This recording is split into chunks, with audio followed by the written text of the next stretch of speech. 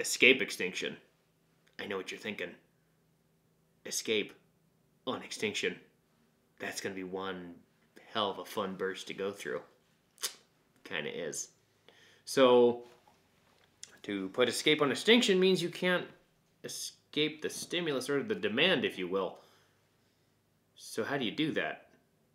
Well, we've had multiple kids where you implement some demand, say, touch the tablet, and they try to run away. And that's where you get into this type of thing, where you learn how to weave your legs between chairs and tables to keep the kid at the table. I'm not saying force him to the table or hold him down. This is not abuse. This is escape extinction. There's a big difference. I can see where all the heads and comments are going to come from. I don't want to hear it. I'm not hurting the kiddo.